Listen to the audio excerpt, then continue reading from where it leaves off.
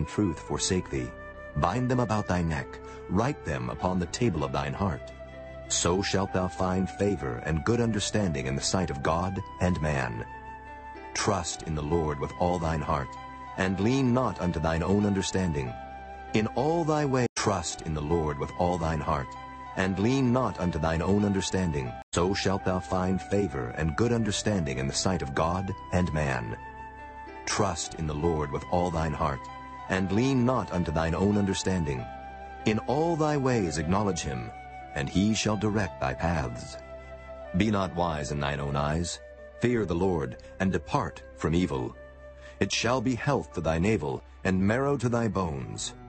Honor the Lord with thy substance, and with the first fruits of all thy...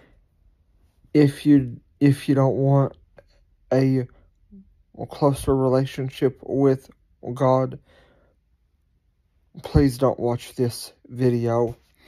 On the day that I made this video, my mom and I were talking about something that she and I don't agree on much at all. Pardon me if I burp. Well, when we were talking about it, I accidentally said, "Mom, I don't give a shit about what we were talking about." Well, folks, I know I shouldn't have used that word, but folks, listen to me.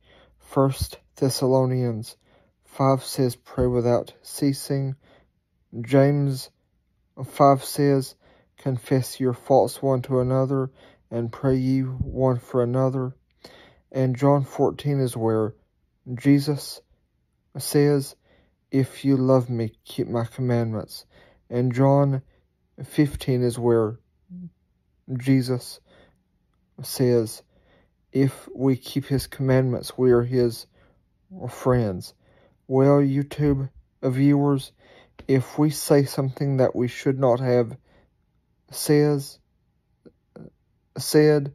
because 1 Thessalonians 5 says, pray without ceasing, and because Proverbs 10 says, in a multitude of words there wanteth not sin, and because James 1 says, let every man be slow to speak and slow to wrath, and because James 1 also says, if any of you lack wisdom, let him ask of God, who giveth to all men liberally, as long as you have faith, and because Romans 10 says, faith cometh by hearing, hearing by God's word.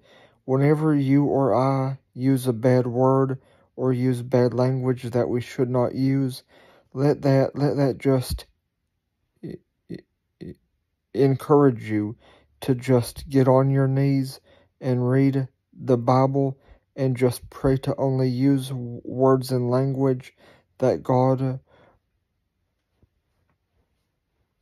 approves of, because also Proverbs 3 says, trust in the Lord with all your heart and lean not to your own understanding.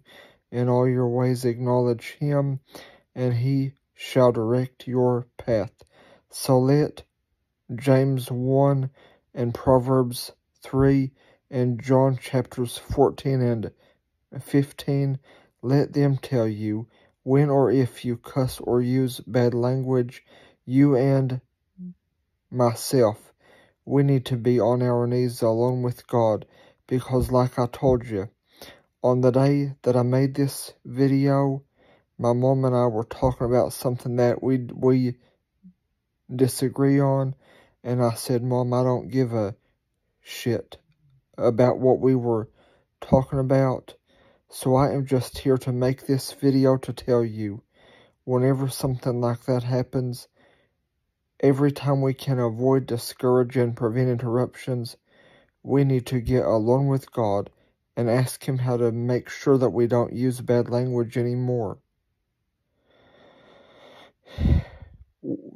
I believe I'm also hearing the Lord say right now, whenever that happens, we need to pray for bad language to stay away.